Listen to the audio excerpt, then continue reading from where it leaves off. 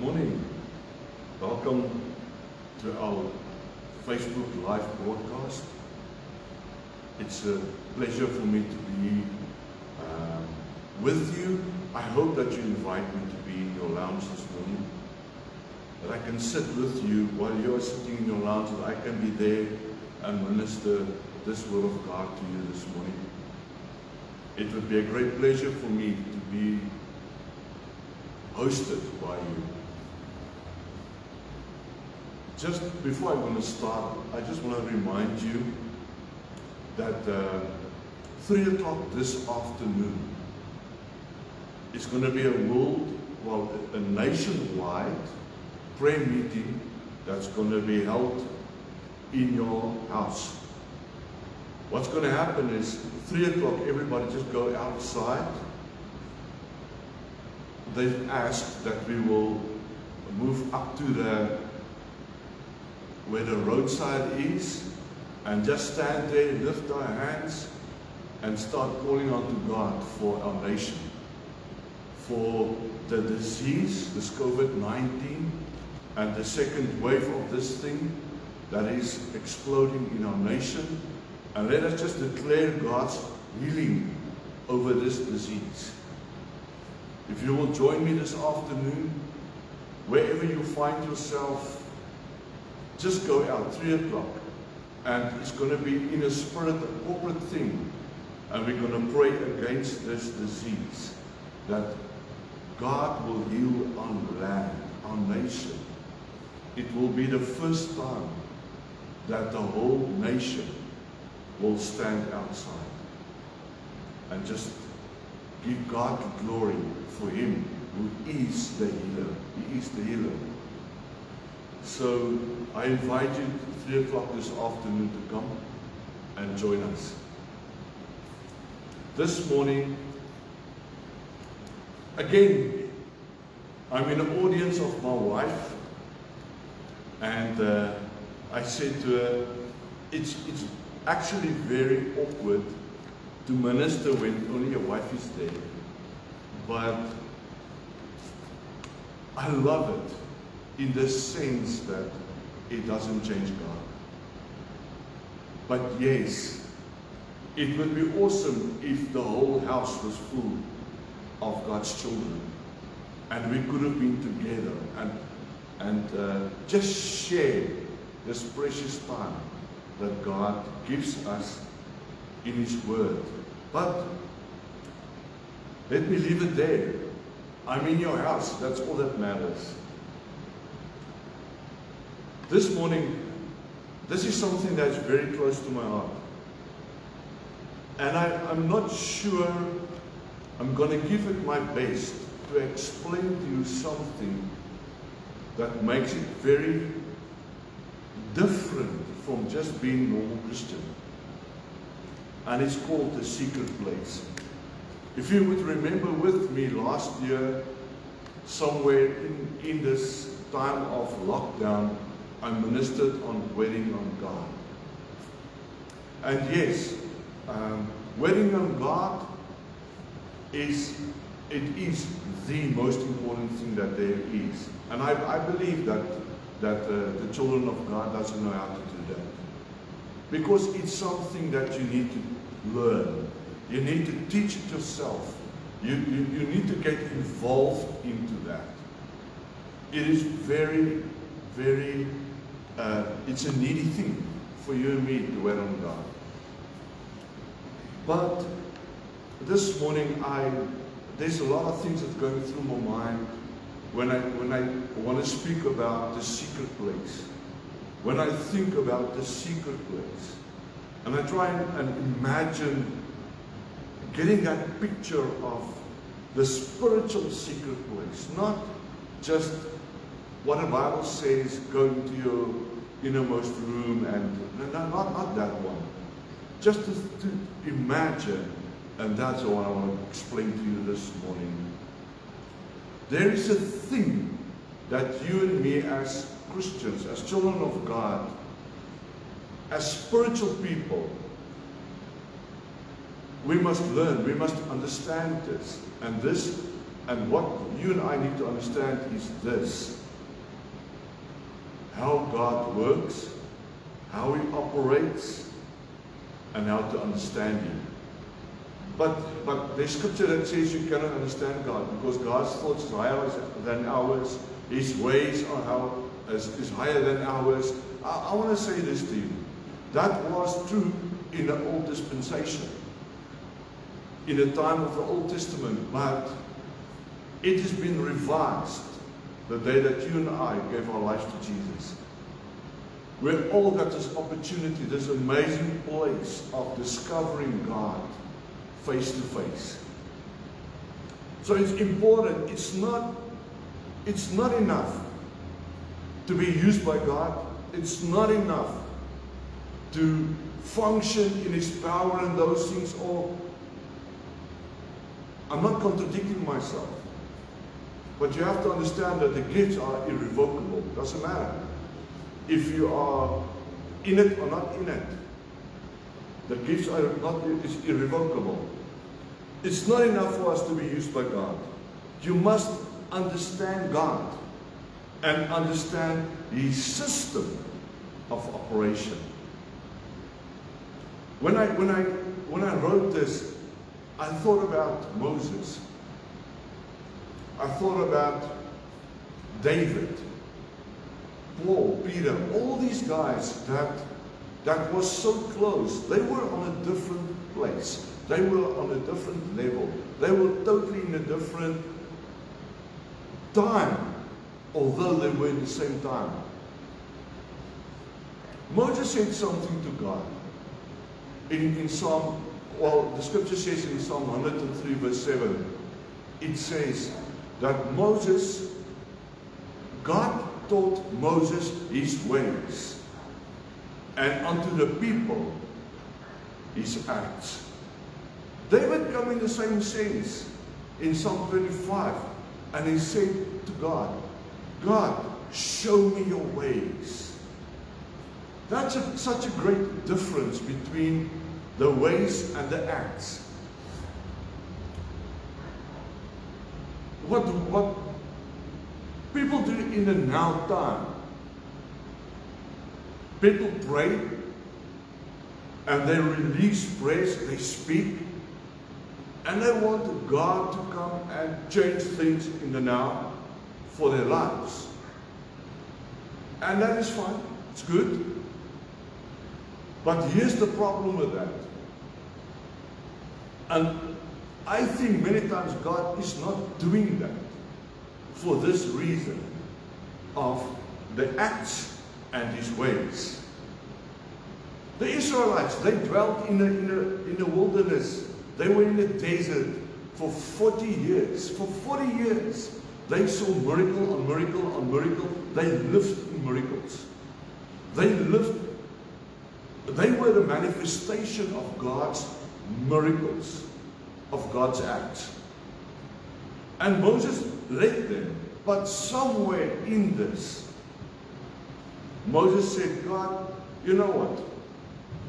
I've seen the healings. I've seen the provision. I've seen how you just come by fire by night and by cloud by day. I've seen all these things are experiences that I do experience. But you know what? In it all, I still don't know who you are. And that's why I'm saying, I've said it many a time, I don't want to live in the miracles of God. Because if you live in the miracles of God, it means you need to live in the difficulties, to scenarios of pain and hurt and discomfort. No, I don't want to live like that. And that's my prompting to you this morning. And I want to prompt you by the power of the Holy Spirit. And that is to seek God in the secret place. So that you and I, so that you can get out of the place of just want God to come and bring a release in the natural. Because there's much more to that. God is not just a God who solves our problems. He's not just a God who intervenes when we are in trouble. He's not that God. There's more to God than that. If you and I, if you can understand for one moment, if you can really focus and get connected to God's heart, synchronized with His heart in a fullness, I truly believe that God's desire for a relationship with you and me is everything that He wants. Isn't that what He said when He said, seek you first the kingdom of God and the authority and the righteousness of it, the authority of it? What? And all the other things, these things that we pray for, these things that matters for us, so that these things can be added unto us. He will add things to you. He will do things to you. He will give you things. He will be the provider. He will be the healer. He will be whatever you need at that moment. He is that. But I wanted to take you into something this morning. And we mustn't box God thinking that the way He moved yesterday, the things He did yesterday, is the same things and He's going to do it the same way today. Don't box God in that. He's not functioning, working like that. You must be flexible. You must have that. Pastor, listen to me. Preacher, listen to me. Man and woman of God, son and daughter of God, listen to me. You need to be flexible. You must have that flexibility, that sensitivity, that discernment to move when God moves. And that only happens if you're a man of His presence.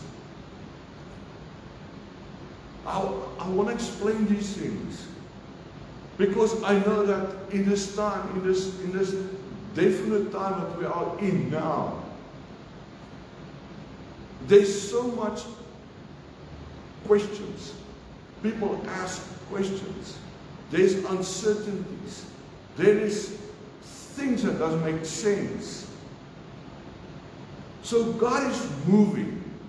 Although it doesn't look like it, God is moving. Don't box Him. He's moving. But if you are not connected, if you are not in that divine place, you'll miss it. You'll miss the move. And you get stuck in the past. Psalm 139, verse 7 to 12 reveals to us something that is so glorious. It's God's omnipresence. Just listen to this. This is amazing. This is amazing. It is in this psalm that David made it understandable unto us that it is impossible for man to hide from God. You cannot hide from God. Why? Because God's everywhere. His omnipresence is His ability to be everywhere.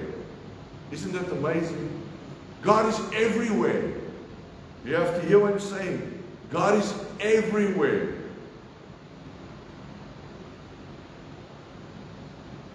Let me read it to you.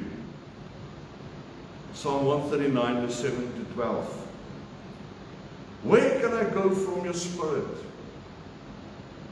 Or where can I flee from your presence? It's a question. David asks this question. He says, where can I go from your spirit? Where can I flee from your presence? If I ascend into heaven, you are there. If I make my bed in hell, behold, you are there. If I take the wings of the morning and dwell in the uttermost parts of the sea, even there your hand shall lead me, and your right hand shall hold me. If I say, surely the darkness shall fall on me, even the night shall be light about me. Indeed, the darkness shall not hide from you, but the night shines as the day. The darkness and the light are both alike to you. What an amazing passage. From the scripture, it is established, and this is a fact, that God is everywhere. He's everywhere present. To me, it's very comforting to know that God's present everywhere. But then, and this is so important, I want you to hear what I'm saying this morning. God is everywhere, but then God does not meet with people everywhere. Understand this. God is everywhere in His sovereignty, in His omnipresence. But the place of encounter has always been in the Old Testament and in the New Testament, and throughout eternity. God does not meet with people everywhere. That changes something. That changes perceptions. You know what? In this rush, in this hustle and bustle of our lives, in this busyness, people find their place or their way to interact with God in their vehicle to their workplace, or when they do get a chance at home, quickly. And the thought is, but I'm His child, and God listens always to me, He's always with me, and God will. It's not true. It's not true. In the dealings of God with men, location and atmosphere matters. Everywhere is not a favorable place for meeting with God. Everywhere is not that favorable place to meet with God. Just because we are a New Testament and Christ died for us and the veil has been torn, doesn't mean that everywhere is a conducive place. You have to hear what I'm saying. When Jesus went to pray, how many times did He just say to His disciples, stay here, I'm going to pray? They saw Him many times, just early in the morning, just go and pray.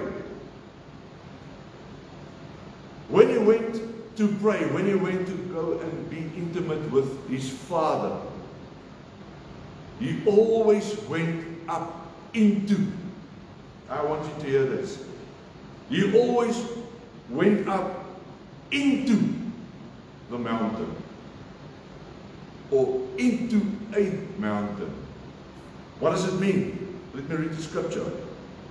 Matthew 14 verse 23. And when He had sent the multitudes away, He went up into a mountain apart to pray. I'll explain that, because I want you to understand that. I want you to see that he never went up a mountain to pray. Up a mountain to pray.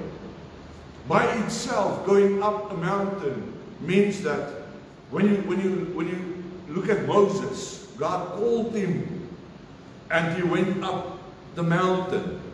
There's always a difficulty when it comes to pray, spending time with God. There will always be something that you need to leave behind to get to the place where you can spend time with Him. There will be the television, there will be your wife, there will be your husband, there will be the children, there will be the animals, there will be your work, there will always be something that you must leave behind and move from that position into a place where you can spend time with Him.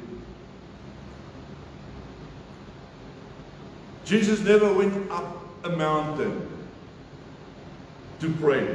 He went up into a mountain. Big difference. I'm saying it again. Just because you and I, because we are New Testament, and because Christ died for us on the cross, and because the veil has been torn, that doesn't mean that everywhere is a conducive place for God to meet us. The concept of a secret place is a scriptural mystery that is behind the unusual manifestations of life and the power of God upon men. It's a mystery. Secret place is a mysterious place. You have to understand that. When you see a man, a woman, a pastor, or any individual, when they function in unusual or unusual dimensions of the grace, of the splendor of life, and the power and the presence of God, then you can know that that individual is a person of the secret place. Remember that the disciples, they watched Jesus. They saw Him every day.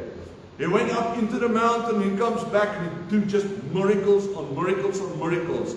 And they never could understand how is it possible that when a man brings his son, who is demon possessed, that they couldn't even cast this thing out. They couldn't understand how it does work until they snapped, until they understood exactly. You see, Jesus went up into the mountain and He spent time with the Father, and He comes back. He spent 4, 5, 6, 7 hours in the presence of God, and He comes back and He's doing miracles in seconds. But in this now time of our lives, you and I, we want to do that same miracles without even spending an hour in the presence of God. It's not going to happen.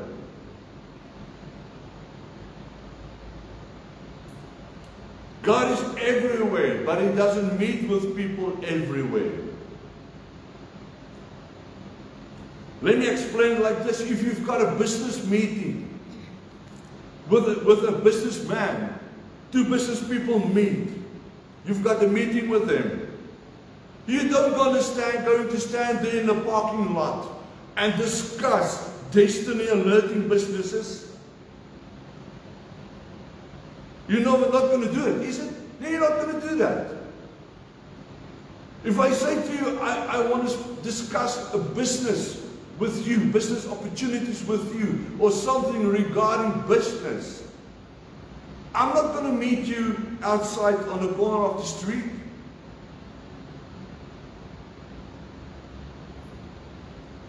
You find a conducive place to have that meeting. When world rulers, when world leaders, when they plan a meeting, discuss something, you know what they do? Much preparation goes into that scheduled meeting. They plan that so far ahead. Because the conversation that's going to take place between those world leaders, it's going to be decisive. It's going to influence the destiny of millions. And so they're scheduling, they're planning, they create an atmosphere for that.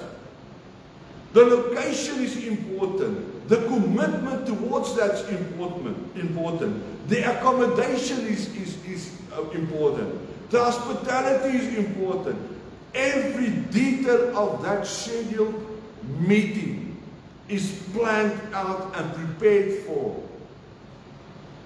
And then for us, for men, we want to meet with God and host His presence, and we believe just because God loves us, atmosphere and location doesn't matter. Isn't it what the scripture says, that God inhabits the praises of His people? If that is true, what does it mean? It means that His people creates an atmosphere, creates a location for God, so that He can come and in this atmosphere be God.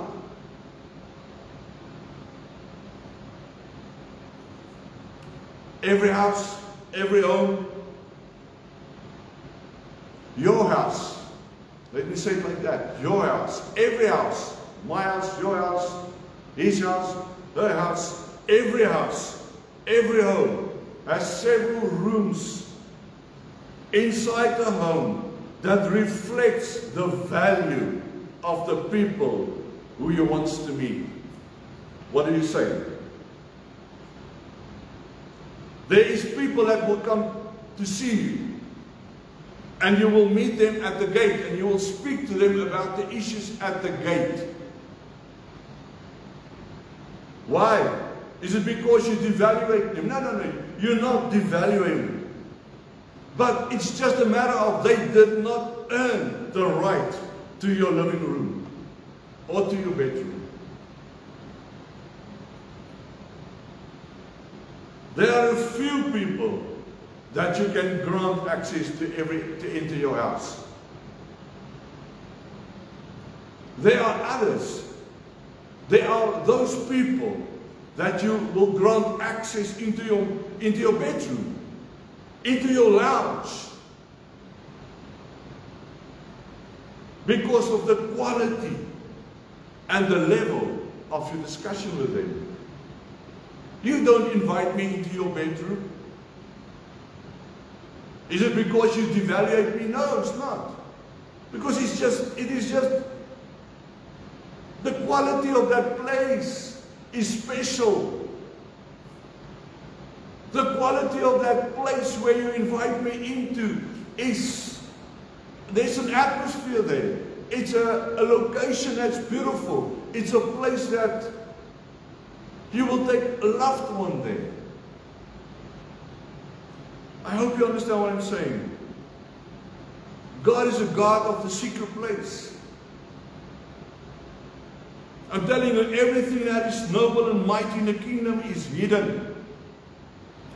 Saying it again, everything in the kingdom that is noble and mighty is hidden. Isn't it that what God said when He said, call unto me? Now listen. No, He said, call unto me now, answer. And then I will show you great and mighty things, fenced in and hidden. Things that you've never seen, perceived, or understand. So you have to understand that there is things regarding your life and my life that's hidden. Things regarding your family that's hidden. It is not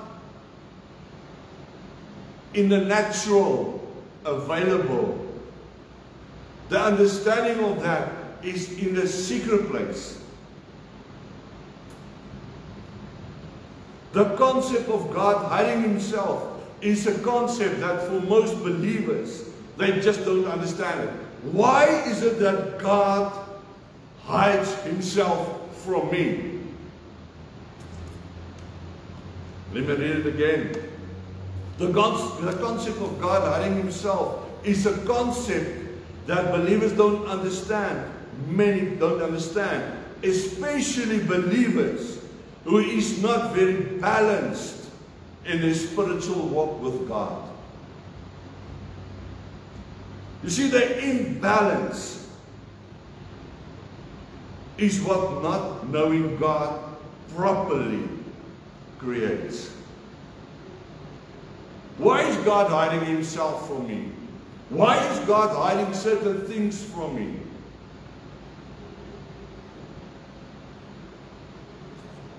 Maybe you think, how does a God who is love, and He says that He loves all people, delights Himself in hiding Himself? Why?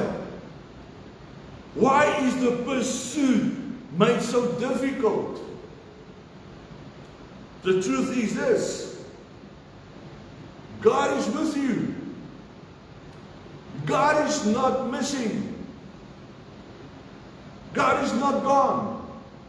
He's not laid down. He's not on holiday. He's not gone. God is with you. If you have your Bible with you, God is with you.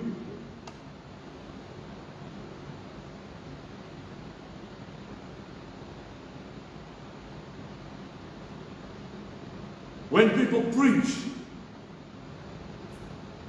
I'm saying this to you this morning. When people preach, when you listen to a sermon, when you listen to people that's ministering over whatever form of social media, whatever platform, look at the proofs. Look at the results. Preachers do that. They look at the proof of what they preach, and they look at the results of what they preach. Is it that people embrace that, apply it, and that it manifests in their lives? They look at those things. But for you that's looking at us this morning, where's the proofs? Where's the results? Because the Bible says wisdom is proved right by her children. You cannot just believe what I'm saying to you. That what I say to you Sunday for Sunday, in a week's days, that is not enough to sustain you. That is not enough.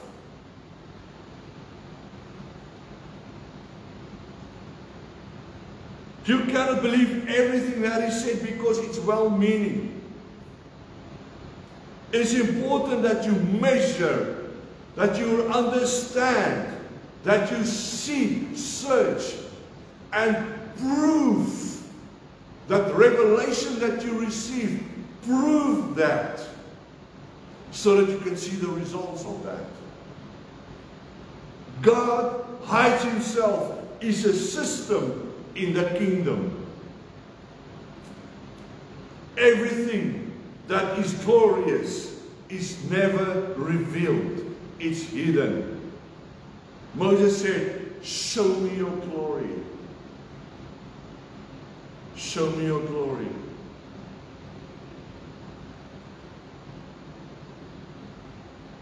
It's hidden.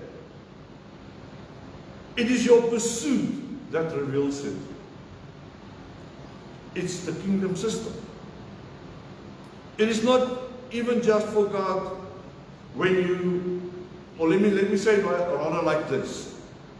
When you go and you buy yourself a new phone, a cell phone, a smartphone, from whoever, MTN, Vodacom. When you get that phone, do they just give you the phone like this? There's a phone, okay, thank you, goodbye. No. They don't. They'll open the phone, the box, and they'll take the phone out, and they will explain some stuff about this phone to you. They will tell you that this, and this, and this, and this, and this. In olden days, you would receive a manual this thick. So when you take that phone in your hand, and you don't go through the manual, you will not know how this phone works. But today it's easy, Google, YouTube. And I'm telling you, if you want to know exactly what your phone can do, you have to Google it. Because you'll never discover it by yourself. You have to Google it.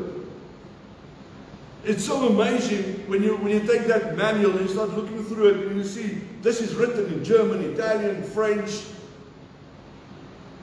in so many languages. And this whole instruction manual regarding that appliance is like, wow, this thick for this little small thing.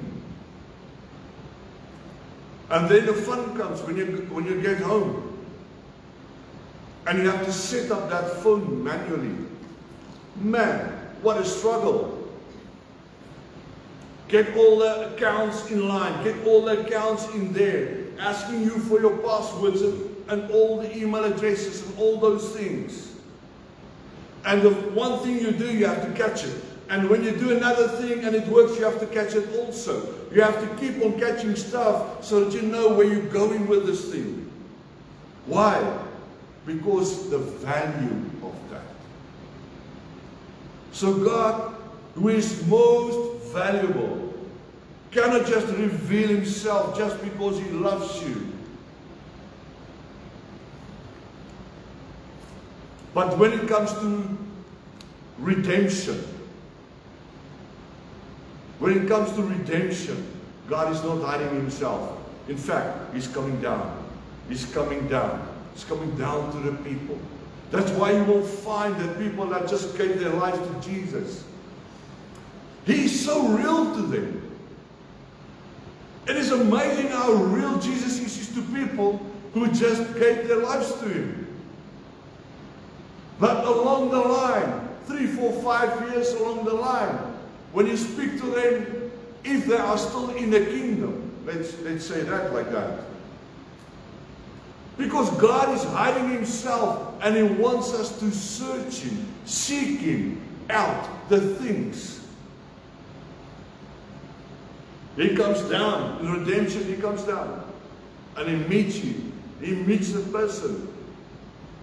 But when it has to do with intimacy and a walk with God, God does not expose himself callously. He hides himself in light. Hence the concept of the secret place. Everything that is glorious is hidden.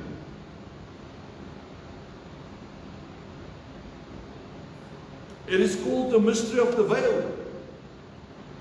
Many people believe that just because the veil has been torn and the temple it's open and God is now exposing himself to everyone. That's not true. Not so. Not so. The veil has many revelations to it. Just because the veil has been torn in the temple doesn't mean that the concept and the idea of veiling things have disappeared. I'm telling you, you have to hear what I'm saying, church, friend, family. The veil is no more. It's torn. But that doesn't mean that God is not hiding the things still for us to discover. Everything that is glorious is covered. Imagine this. If your heart was on your head, I just picture it. Just picture it. I want to explain something. If your heart was on your head, can you imagine for one moment what the enemy would have done with it? Your heart was visible on your head. Imagine somebody can just come and just hold your heart in his hand and squeeze it. Imagine. So God decided to hide your heart in your chest and cover it with ribs. Why? Because of its vitality. Because it's important. Someone slaps you and hits you on the chin And wow, it hurts, it's painful, but it's not killing you. But somebody holds your heart in his hand, and he's got the ability to squeeze your heart like that. What?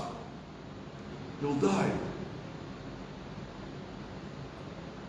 So in God's wisdom, because of His excellency of that organ, He hides it. He hides it. That organ is so special that He has to hide it. Let me take another example. Imagine if a woman got pregnant on her head. That sounds stupid. Imagine that baby would have, the fetus, the baby would have grown on her head. Can you imagine? Just think of what would the enemy have done when he sees, when he's looking at their babies while they are growing. So God created a system to make sure that the baby is hidden and safe while growing. And it's called the womb. The baby's growing. Yes, it's growing. Where's the baby in the womb? Can you see the womb? No. So the womb is hidden. Why? Because of the vitality of the womb. Why is the heart hidden? Because the vitality of the heart. So that baby that grows in the womb, that grows in that hidden place, that place that you cannot see, will only be revealed at the right time. So the wisdoms, the ideas about life, helps us to understand the principles of God, that everything that is glorious is veiled. Everything that is glorious is covered. It's hidden. If somebody would come and give you something in a package, wrapped in a package, or you go and you buy yourself something, and when you take the package, you look at the package like this and you see, but this is torn. The package is kind of open. The concealment is no more there. What do? You give it back. You return it. You return it. The fact is, there are products that if you find that the covering has been damaged at the time of your purchase, you have to return it back. God is a God of the secret place. Psalm 91, verse 1 and 2. He that dwelleth in the secret place of the Most High. Just that little part. It's the information that is revealed to us there. But the scripture tells us that it's possible for you and me to dwell in a secret place. It's possible. What do you mean? I'm saying to you, it's possible to dwell in that secret place. You have to understand this, that the secret place is not the house of God. You come to the house of God, yes, and we fellowship together. Scriptural. That's scriptural. You can be planted in terms of your consistency, your loyalty in the house of God. Yes, praise God for all of you that's watching. But looking at that verse again, Psalm 91, verse 1 and 2. It doesn't say them. It doesn't say they. It doesn't speak of a corporate thing. It doesn't speak of a corporate thing at all. It says he, meaning individually, you and you and you and me. He that dwelleth present continuous tense. Who lives in, is what it means when you dwells there. Who lives in, who walks in that secret place. Who lives, listen, who lives, who walks, not visits. People often visits the secret place, and then they leave. He that dwelleth in that secret place of the Most High, the Bible says, shall abide. Meaning, he, you, me, the next guy, he who dwells, who walks, who lives in a secret place. Bible says, shall abide. Meaning, it becomes your address. Shall abide under the shadow of the Almighty. Verse 2. I will serve the Lord. He is my refuge and my fortress. My God, in him I will trust. The secret place is real. But you have to understand that the secret place is not necessarily a physical location.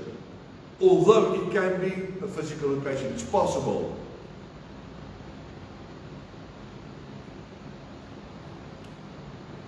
If I want to go into my secret place, in a physical, I go into my study. It's my secret place. So you can have a place in your house, a room in your house, a certain place that you picked out in your house and say, this is where I'm going to meet with God. Great. But that is a physical secret place.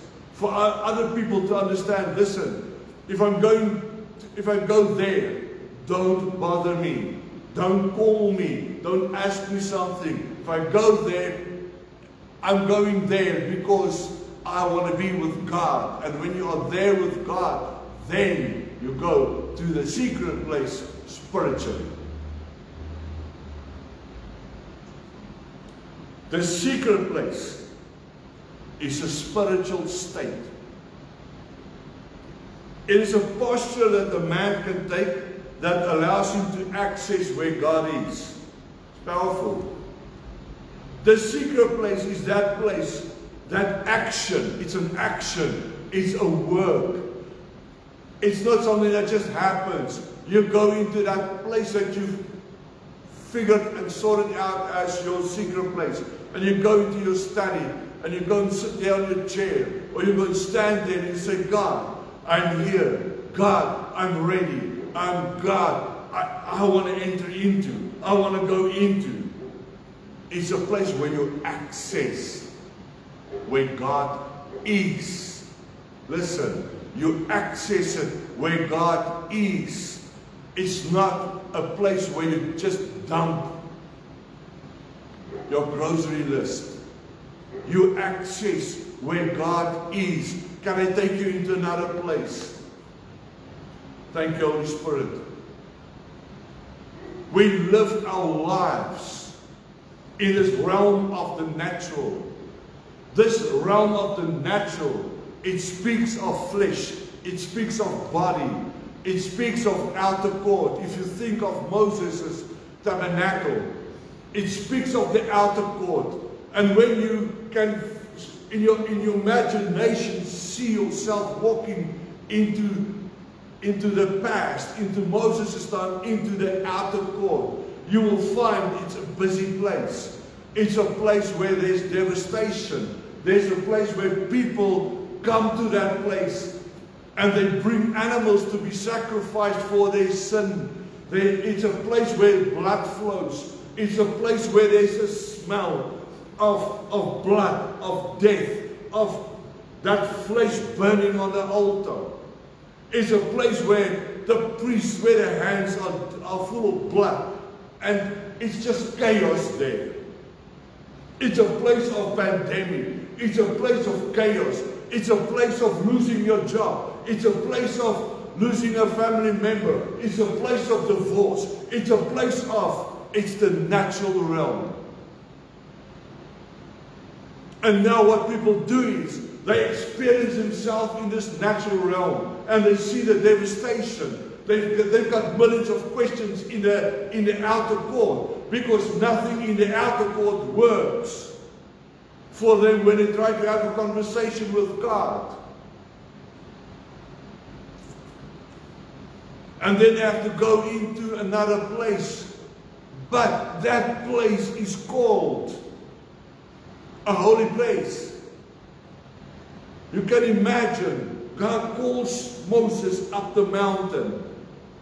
Moses is on ground level.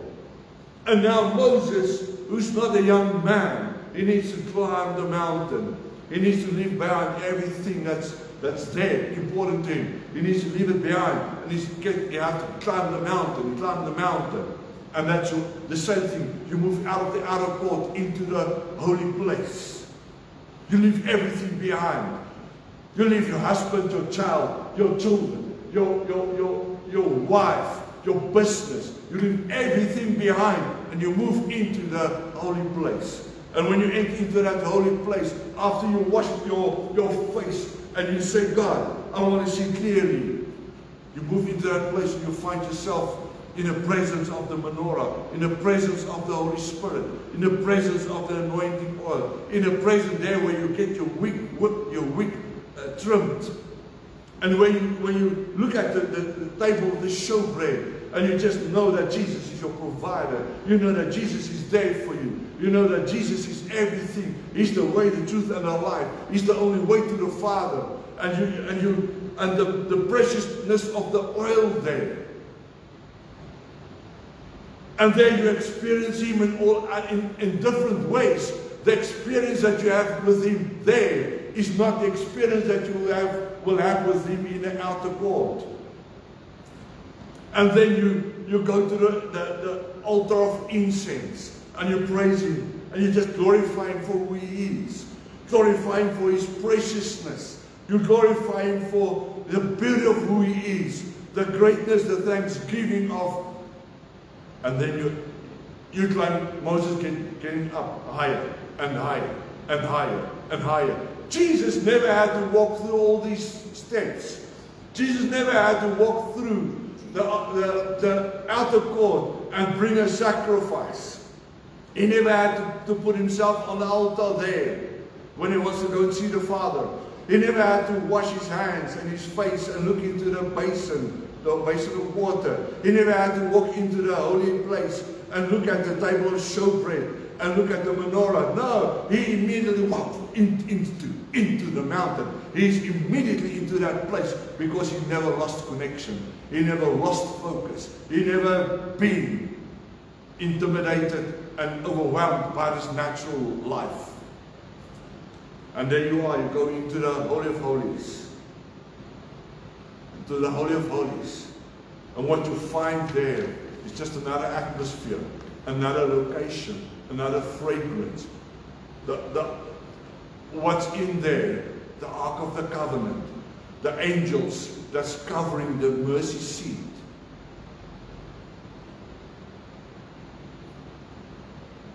The Bible says, he that dwelleth in the secret place of the Most High shall abide under the shadow of the Almighty. Meaning, God's there. God's there. Don't try and look for God in the outer court. He's not there. Don't try and look for God in a holy place. He's not there. God is in the Holy of Holies. He's there in the secret place.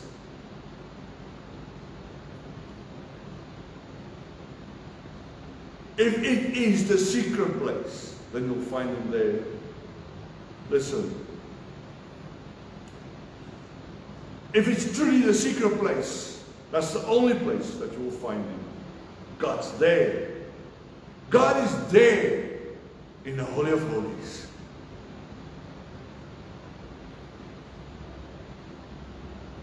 But when it comes to the secret place, there were many things that happened on Mount Zion, the house of God, or the city of God. It's a place of unobstructed thoughts and ideas. And it's a place to abide. If it comes to the Holy of Holies, if it comes to the secret place, I said Mount Zion, the house of God, where God is. The place where God is, it's a place where unobstructed thoughts and ideas abide. You cannot go in there with the mentality of the outer court. You cannot go in there and think that you're going to spend time with God in the secret place, experiencing Him.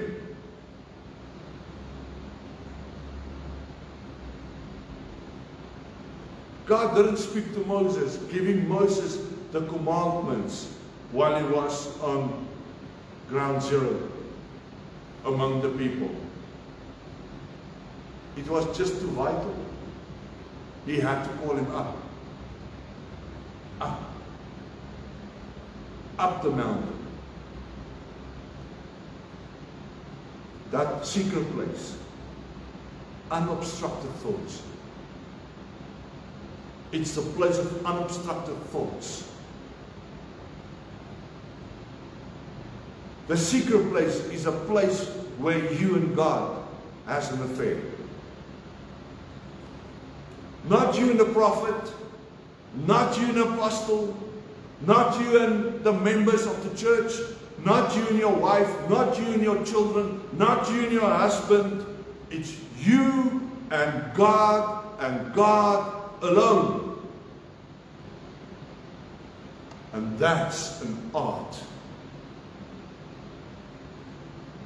It's an art to move into the Holy of Holies. And it is something that this generation don't understand. And it's an art that's busy getting lost. Because people just put it into a microwave, put it in 5 minutes, and the meal is ready. Fingers snap and God jumps.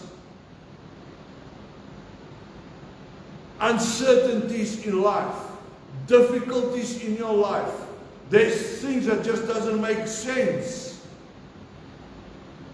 But it doesn't make sense. It is uncertain. It's not secure. It's not sure in the outer court. The answers is in the Holy of Holies, in the secret place. We have prayer meetings. Praise God for prayer meetings. Hallelujah. For prayer meetings. Because it's where you teach, where you learn yourself. That's stepping up, moving from the natural into busy climbing the mountain, moving out of the holy outer courts, moving into the holy of holy place, and further on. We have prayer meetings. We've got so many corporate gatherings. Praise God for fellowship. Praise God for churches that's open. Thank you, God, for that. And it's wonderful. It's necessary. It is scriptural. It's supposed to be there. But in that all, there's people that attend prayer meetings, corporate gatherings, that don't know God, in spite of them being in the prayer meeting, in spite of them being in a corporate meeting. There's people that fast in spite of knowing God. Knowing that there's dimensions of God that have to be uniquely be revealed to you, that only happens when you're alone with Him. There's things that God will never tell you when you're in a corporate place. When you're alone, yes. When you're alone, Jacob was alone. The Bible says in Genesis 32 that Jacob was about to see Esau. He was about to meet Esau because of what happened between Jacob and Esau. And he was afraid. He was not sure what's going to happen with him when he meets Esau. So in Genesis 32 verse 14 to 16, we see that Jacob came, and because of his fear, he divided all his belongings. He divided everything that he had. And in verse 24 he said, and Jacob was left alone. And then a man came. And we know the story. You see, Jacob created an atmosphere that became his secret place. And a man came, wrestled with him until daybreak. Verse 26 says, and he, the angel said, let me go, for the day breaks. But Jacob said, I will not let you go unless you bless me. Do you ever in your life have that attitude towards God? God, I will not leave this place now if you don't speak to me. God, I will not. Have you ever been that persistent with God? Verse 27 to 30. So he said to him, what is your name? He said, Jacob. And he said, your name shall no longer be called Jacob, but Israel. For you have struggled with God and with men, and have prevailed. Come on, church. Come on, church. You have struggled with God and prevailed. You've pushed through. You've pushed in. You moved. You got yourself up the mountain. Now the only thing is you are up the mountain. You just need to get into the mountain. You work yourself through this outer court. You work yourself through into the holy place. You work yourself through the holy of holy place into the holy of holies. You have struggled with God and with men, but you've prevailed. You've reached the place that you need to be. Then Jacob asked him, saying, tell me your name, I pray. And he said, what is that you ask about my name? And he blessed him there. So Jacob called the place Peniel, for I have seen God face to face, and my life is preserved. He saw God face to face.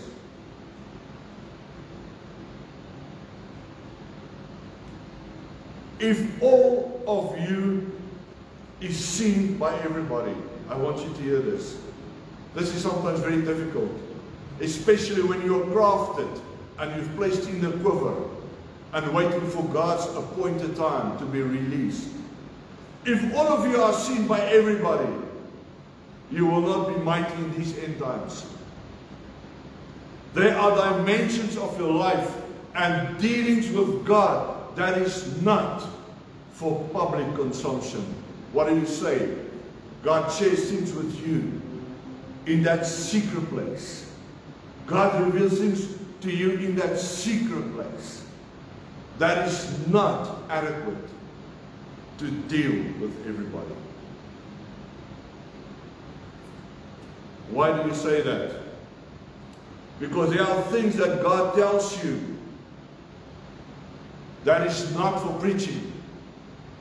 There are things that God tells you that is not for other people. Why? Because they are customized dealings that should serve as the foundation for your spiritual stability. God speaks to you in a secret place things that secures you, roots you in Him.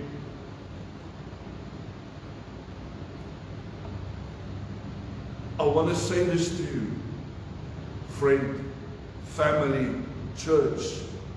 It is in a secret place where you get rooted in God. There is no seesaw effect in a secret place. There is no up and down, up and down. Today I'm up and tomorrow I'm down. Today I'm up and the day after I'm down. There's nothing like that in a secret place.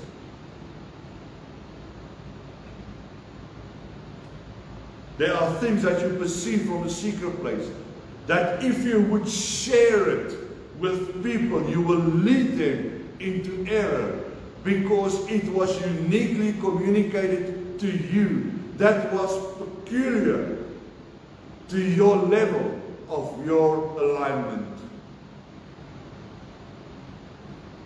If God, it's not healthy to share those things. I want to say this to you like this. That the instructions that you receive in a secret place, the things that God gives you in a secret place, that you need to obey.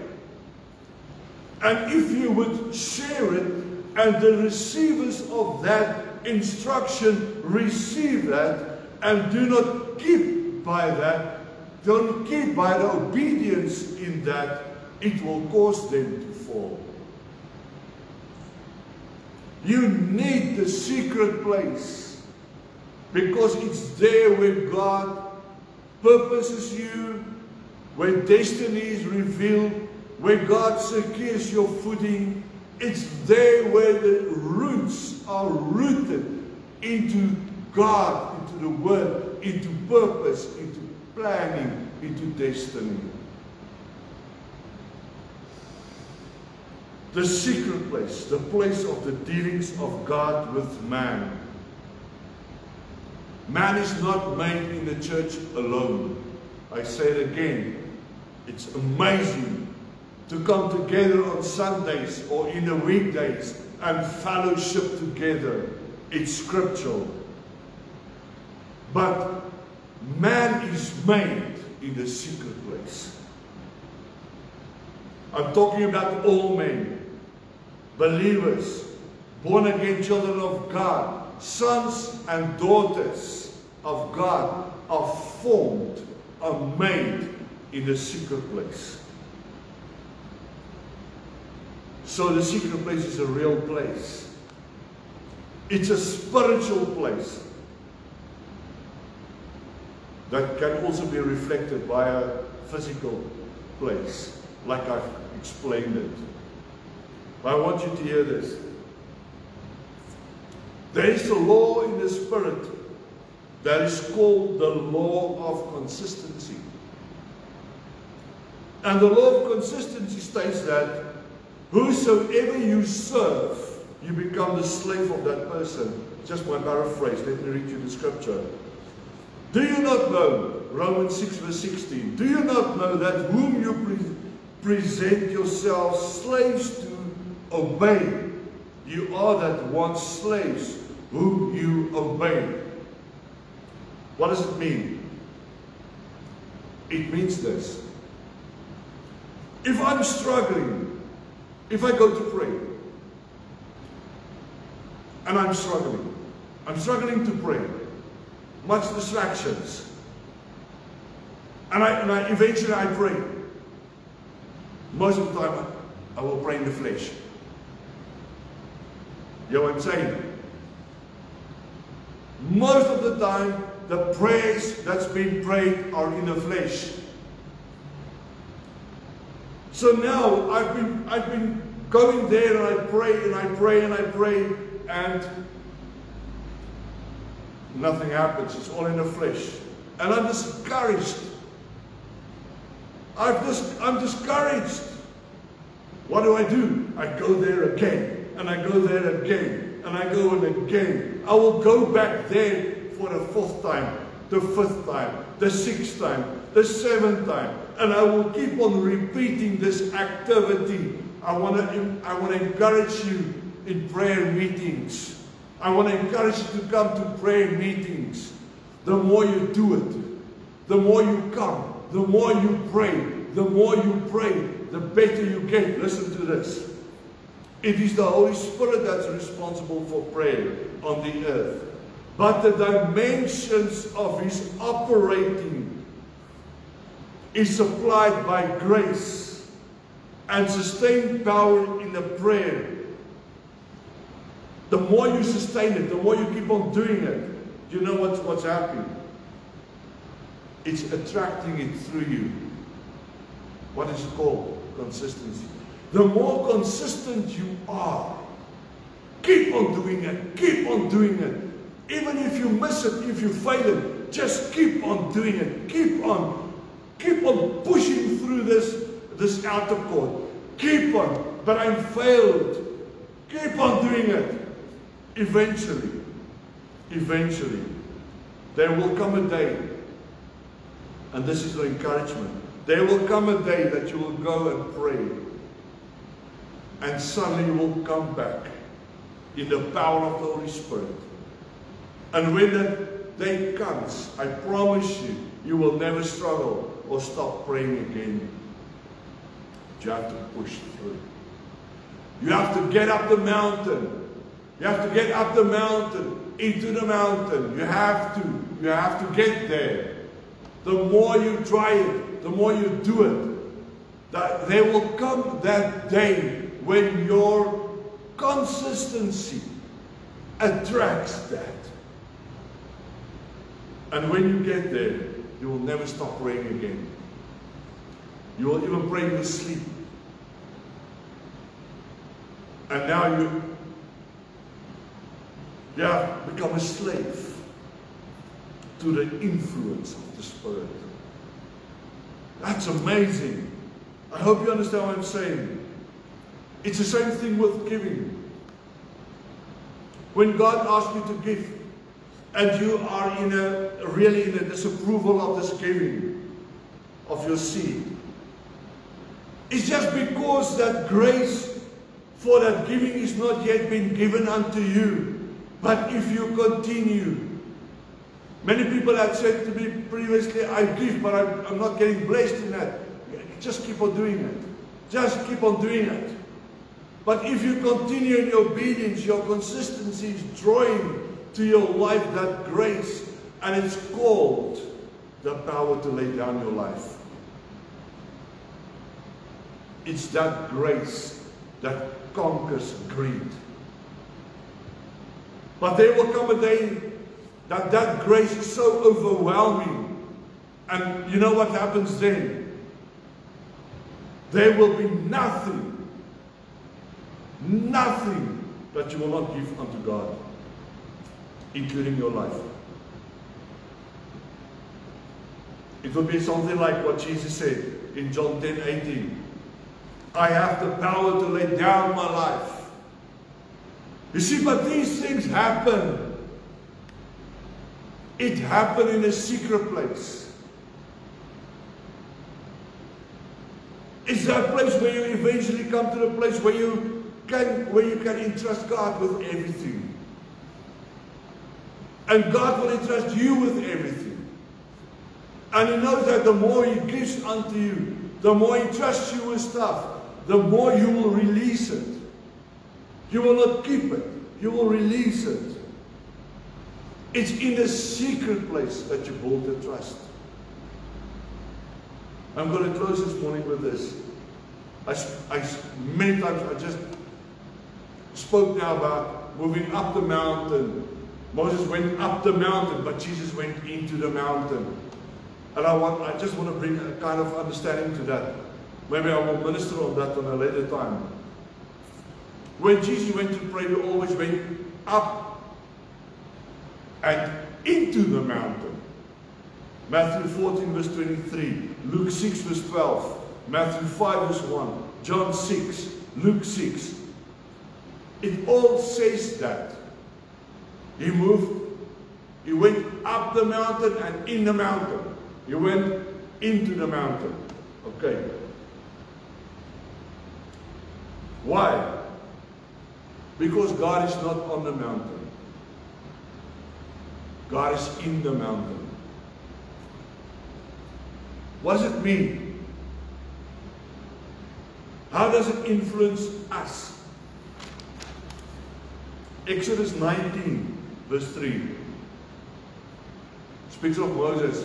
They've been now 3 months out of Egypt. The Exodus, the 3rd month of the Exodus. And Moses went up unto God, and the Lord called him out of the mountain, saying, Moses went up unto God, and God called him out of the mountain. God was not on the mountain, God was in the mountain. So God called Moses, Moses went up unto God.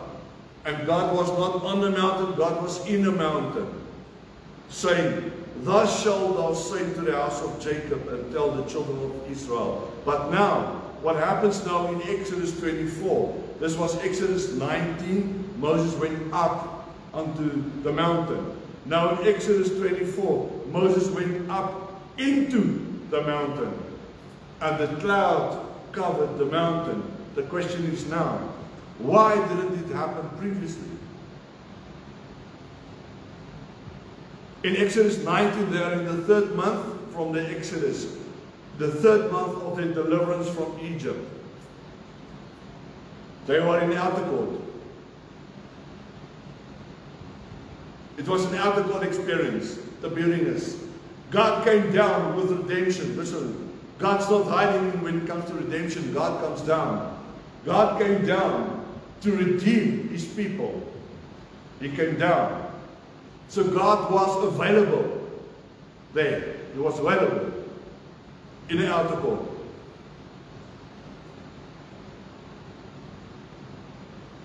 And God is about to give them instructions.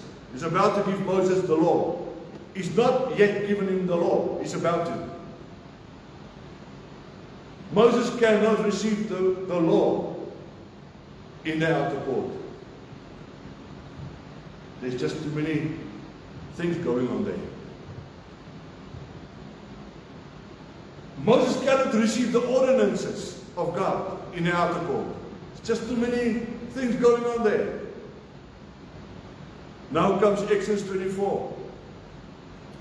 Moses has been leading his people. He's been leading the people. And the more he's leading the people, the more God called him to push through the outer court, to push through into the holy place. And eventually, by his persistence, by his pursuit, his consistency, he pushed through and he finds himself in the Holy of Holies. And now, Scripture says, and God called Moses up into the mountain, and Moses went into the mountain. Let me explain it this way. The spiritual understanding of a mountain is this. A mountain represents an exalted state of mind where the divine plan may be perceived and unfold. It's a state of spiritualization. It's an exalted state of mind. God's got no problem with earthly things. He doesn't have issues. So God's mind is in exalted state. God's mind is totally kingdom. God's mind is about kingdom purposes. It's not about what I'm going to eat, what I'm going to drink, who's going to get healed, who's going to lay off, who's going to get a job, who's going to get married. It's not this, it's not God. His exalted state of mindset is about his business, kingdom business. And that is why God is in the mountain. And that's why God called you and me into the mountain. And God calls us into that state of mind. He calls us into the Holy of Holies, that state of mind where everything is about Him. Where He can unfold His divine plan and purpose for your life. Going up to the mountain to pray means this: to elevate your thoughts and your aspiration to the spiritual viewpoint of God. What does it say? Going up to the mountain, into the mountain. I'm leaving my ways of thinking behind. as Moses left behind the people. And he had to get into this motion of pushing through this commotions of the outer court. As a prophetic picture in Moses' time, moving into this place of the holy place, pushing through that holy place into the secret place, into the Holy of Holies. God wants us to elevate our thoughts, to get our thought pattern out of this consumable, disorientated, dysfunctional place called the natural realm, into a place with the aspiration to the viewpoint of what His intentions is. The beautiful thing about a mountain is mountains don't move. They are ultimately a symbol of stability. God is stable. God is a stable God. He doesn't have mood swings. He doesn't have difficulties or uncertainties. He doesn't have things that pulls Him down. So when Jesus said this, when Jesus speaks of mountains being moved or even thrown into the sea as a result of faithful, consistent prayer, what did He mean? What did Jesus mean when He said that? He immediately invoking a human impossibility. What does it mean? It means you can get out of your state of mind that is produced in this atmosphere, in this location of the now environment, of this earthly realm.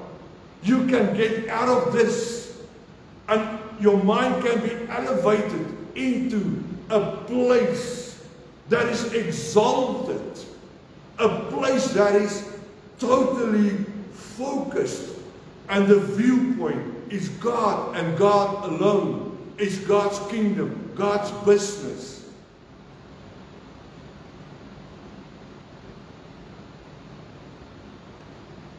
In the dealings of God with men, location and atmosphere matter.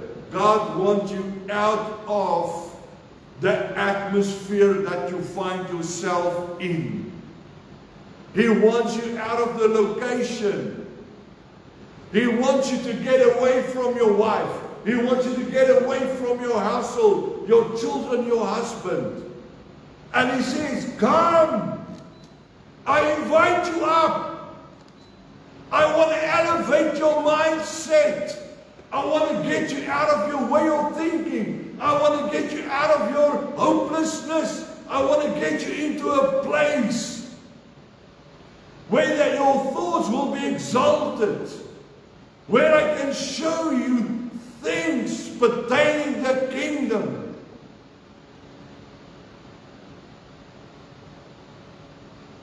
Everywhere is not favorable for a meeting place with God.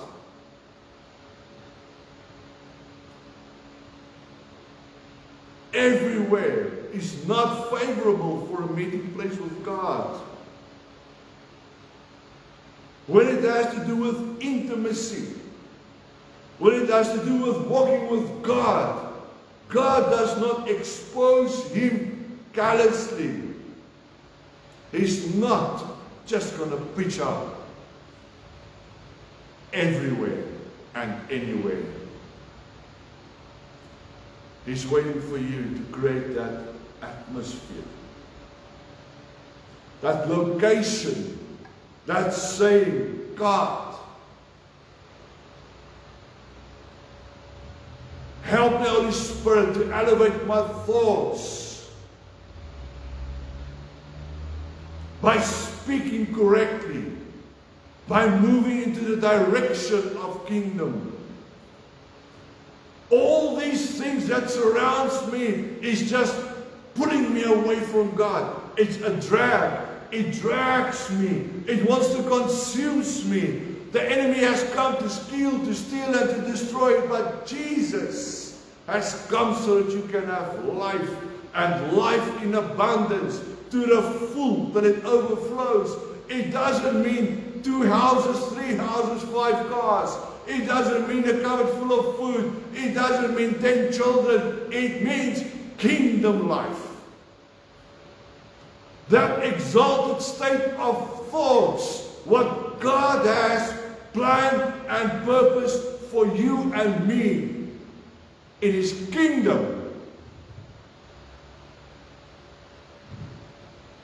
But our focus, the focus of humanity, is on the earthly realm, on the earthly things, the things that's temporal, the things that's going to die, everything. I said it before, I'm going to say it again. When you go outside and you look at that beautiful tree, I'm telling you, you're looking at something that's busy dying. Even if it's blooming, even if it's got flowers on it, even if it's got fruit, it's dying. God has something that is everlasting. There's everlasting trees. There's everlasting flowers. There's things that's alive and going to stay alive for eternity. They're not going to die. But we are so caught up in the natural. The natural is so real to us. And God wants us out. He wants us into a place of a secret place where He can eventually teach us and shows us reality of life.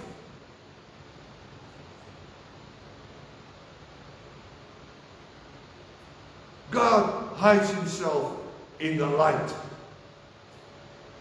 There's no darkness in God. There's no darkness in God. God is a God of the secret place. The secret place is a spiritual state. It's another mindset. It's an elevated mindset that is a thought pattern that's over and above what this natural realm consists of. That's why God doesn't meet you everywhere. That's why location and atmosphere matters. That's why you have to create in your house a place where you can go and meet God. I was asked the other day, do you and your wife, do you do Bible study together? Do you pray together? And there's times that we do, yes.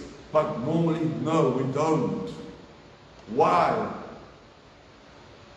Because if I'm with her and she wants to move into the secret place, I will be a distraction, and the same way around. So when I go into my study, when I go into that place that I've created as my secret place, to enter the secret place, to enter that elevated thought pattern, the elevated mindset of God, that viewpoint of God, I cannot afford to have anybody with me or something with me that will be a distraction. Because that conversation there is vital. It's so vital. That's why it's hidden. And that's where I want to invite you into today. You have to. If you want to make it in this time, you're going to have to get to that place. A prophet in a nation, he said the other day, he said that this is the year of the God kind. Wow! Of the God kind. I'm telling you, there's people that's going to go astray this year because they are not building, creating, working on this place called intimacy with God.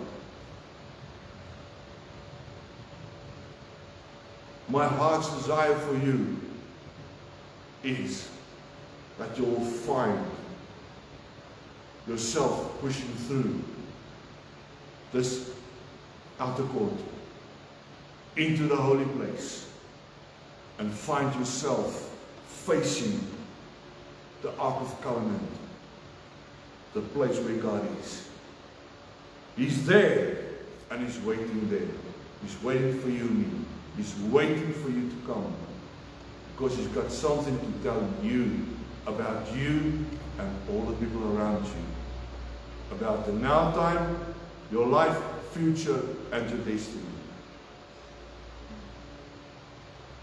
Amen. Don't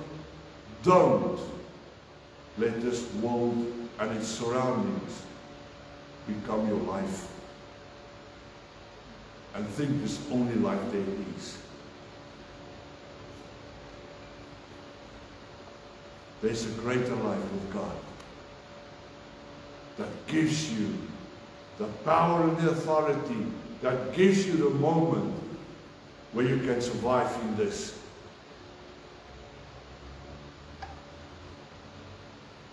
I want to pray for you. Father, I thank you in the name of Jesus. Lord, when you said in John 14, you said the only way to the Father is through me. I'm the way, the truth, and the life. And he who comes to the Father must do it through me. And this morning I'm so grateful, Lord Jesus, that you are the way, the truth, and the life. And you've come and you've given us life in abundance, to the full, to the overflow. Wow, you're a great God. There's many questions this day that's involving in the mindsets of your children. People's got questions. People question you. They've got questions about the nation, the world, what's happening, economy. There's so many things that's going on. But one thing is also true. There's so many people that find their comfort in the earthly stuff and not in you. For that reason, Father, I pray. I pray for our family, our cross-generation family. I pray for the body of Christ this morning. That everyone will come under the convincing and convicting of the Holy Spirit. That the only way to make it, to survive, to live that life that you brought Jesus, is to be fully overwhelmed by the Holy Spirit. Is to find themselves in a place of secret, where the hidden things, the covered things, the veiled things regarding the now time, the now season for our lives will be revealed. But to get there is to lay down all these things that's just a drawback. All the things that pulls you down, all the things that's in your way. Lay it down and pursue God. Pursue God. Chase after God. Become a God chaser. Seek Him deliberately, forcefully. Push in. Go through. And go through. And see Him face to face. The secret place is real world. It's a reserved place where so many mysteries are revealed.